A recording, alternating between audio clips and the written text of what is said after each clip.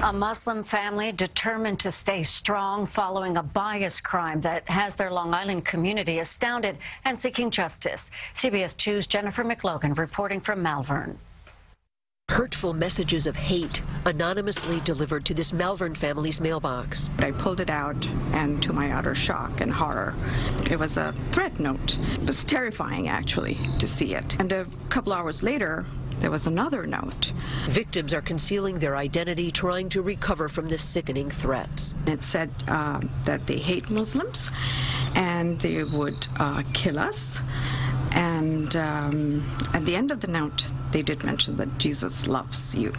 She, a former financial analyst, her husband, an electrical engineer, their son in pre-med, daughter in high school. They've lived in the same house, on the same block for 20 years, where they felt loved and respected. I wear a hijab, my daughter wears a hijab.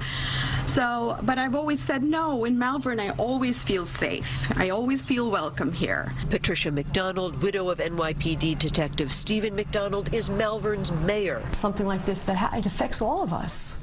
When I heard this, my heart sank.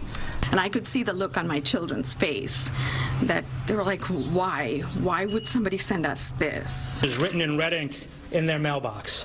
The KKK is coming for you Muslims. Habib Ahmed of the Islamic Center of Long Island. Every faith teaches peaceful coexistence, so it is very important we respect each other. We pray that may God help him, put him on the right path. We would be putting up cameras and a security system, especially for the peace of mind for my children.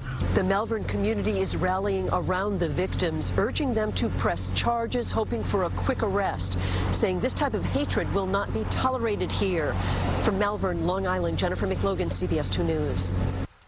The family did not have security cameras, as she said, at their home. Nassau County Police are going door to door, searching for videos that may have caught the criminal in the act.